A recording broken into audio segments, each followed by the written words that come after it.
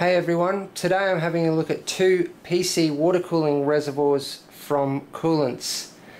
The RP-401X2 on the left, which fits into a single 5.25 inch bay, and the RP-452X2 on the right, which fits into two 5.25 inch drive bays. Now both these reservoirs fit dual pumps, and you can use them in a number of configurations. Dual loops with dual pumps, or dual pumps for a single loop, or a single pump for a single loop. Okay, first of all I'm going to take a look at the RP-452X2. This is actually revision 1.2 of this reservoir. There's a revision 1.3 out now, which has a number of differences. Just some optimizations. This reservoir fits dual Koolance PMP 450 or 450S pumps. Now these pumps have been rebadged and manufactured by a number of different companies. I won't go over all the different names, but they all look almost exactly the same. So basically, if the pump looks the same or similar to the Koolance PMP 450 or 450S, then it will fit into this reservoir. Okay, now time to have a look at what's included with the reservoir. Okay, so you get two installation guides. They have pictures. They're quite easy to follow. One of them shows you how to install the pumps into the reservoir, and the other one shows you how to install an included component. This one just here. I'll actually show you what this is for shortly. Also included is a couple of spare O-rings. These are for, actually, when you pull the front off, there is O-rings around each of the separate reservoirs under this faceplate.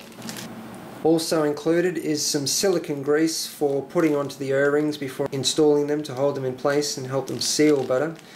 4 screws to install the reservoir into the 5.25 inch bays, and also an extra cap, which I will show you what this is for shortly.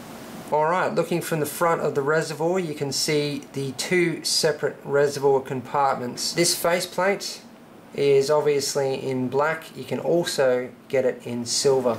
So you can see this here. Now this unscrews from the right hand side of the reservoir, and it's actually for separating the two reservoirs. So that's what that extra cap is actually for.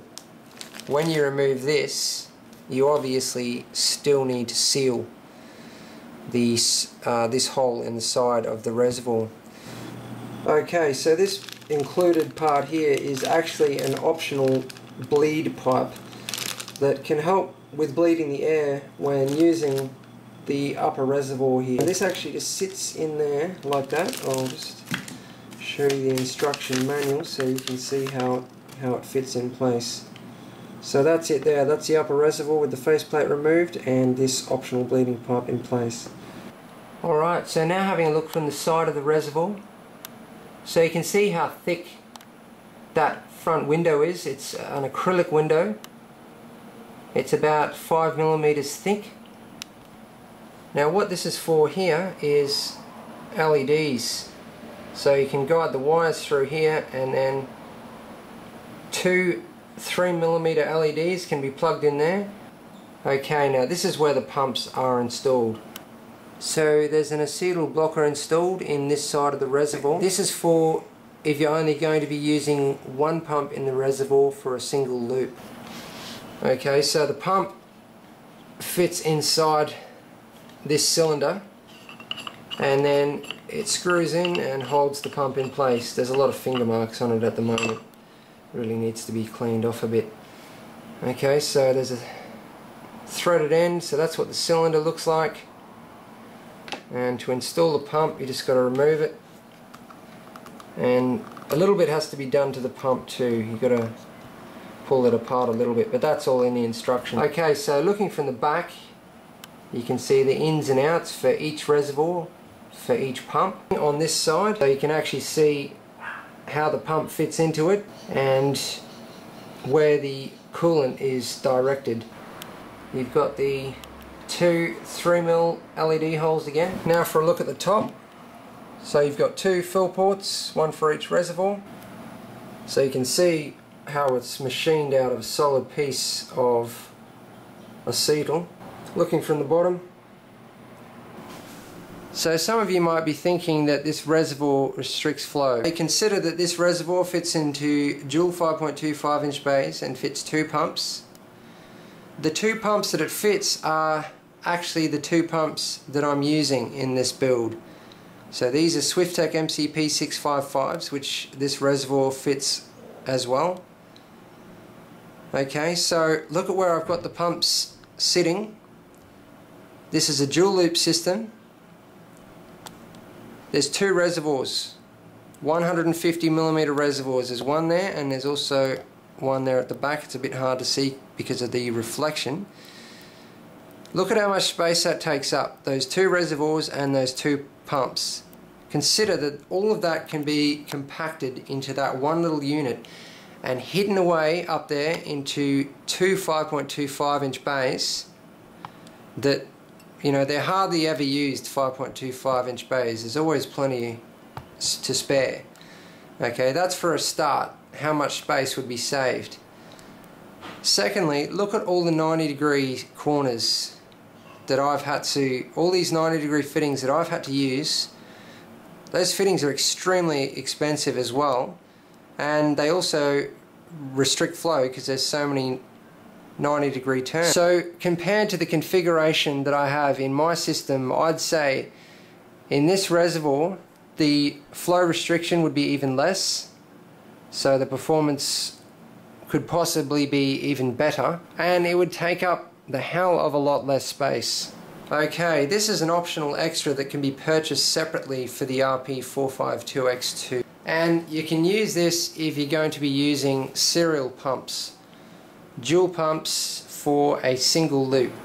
Okay, so what is included is this piece of acrylic with an O-ring, this piece of tubing, and also 3 screws to hold the acrylic in place.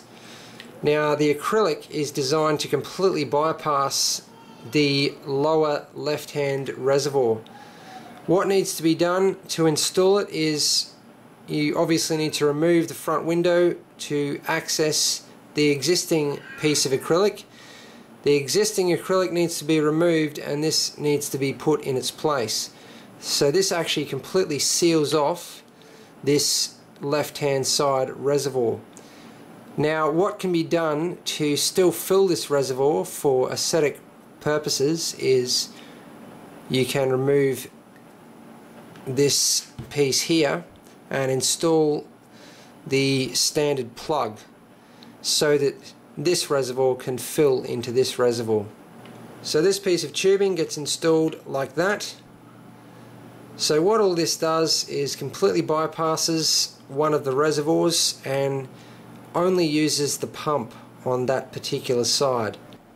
Alright, so now it's time to have a look at the RP-401X2. So as I mentioned previously, this reservoir fits into a single 5.25 inch bay and it fits dual pumps, Koolance PMP 400 pumps. Now again, these pumps fall under quite a number of different names. So basically if the pumps look the same or similar, then they probably fit into this reservoir. I'm not going to go over all the different names. Alright, so included with the reservoir is a number of screws for installing the pumps as well as installing the reservoir into a 5.25 inch bay. Also a concise installation guide and manual, very easy to follow with pictures.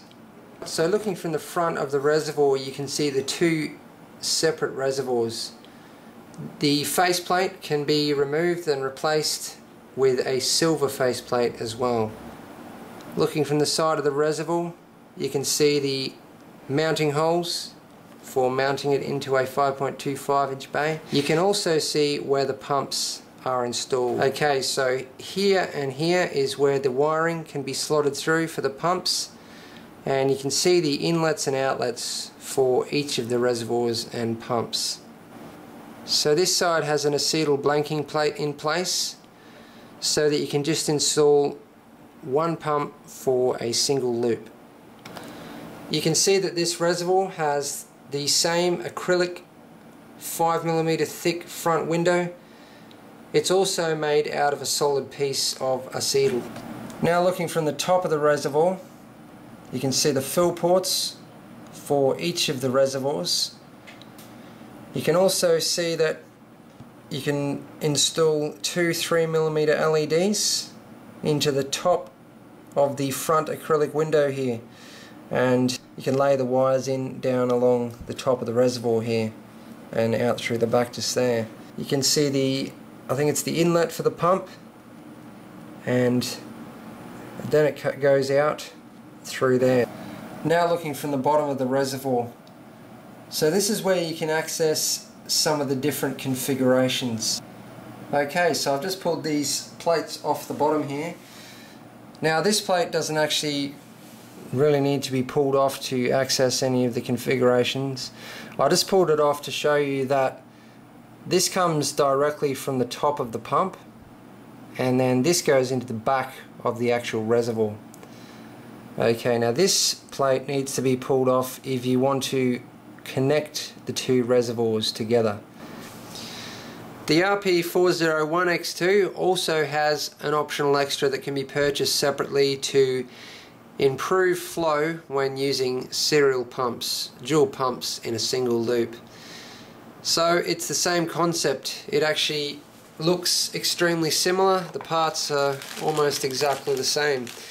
You get a piece of acrylic with an O-ring, you get 3 screws, and also the piece of tubing for on the back.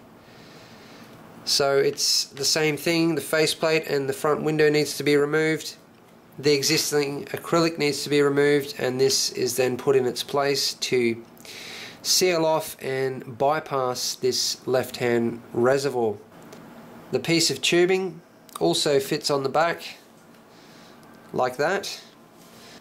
The left-hand reservoir could still then be filled for aesthetic purposes by removing the base plate and undoing the cap underneath, which blocks the flow between the two reservoirs, so that the coolant can flow from the right reservoir to the left reservoir. So Koolance sure has broken some rules with these two amazing reservoirs. To be able to fit two incredibly high performance pumps into such a small form factor is really amazing, and in doing that they haven't restricted much flow.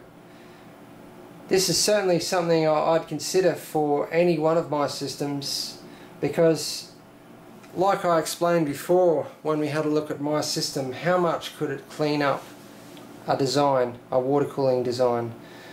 Compacting all those components, the pumps and the reservoirs, and hiding them away into the 5.25 inch bays could clean up a build endlessly. It would just look amazing.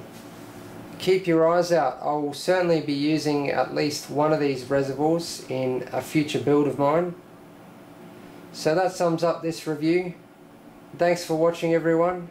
Please subscribe and give me a thumbs up if you want to see more.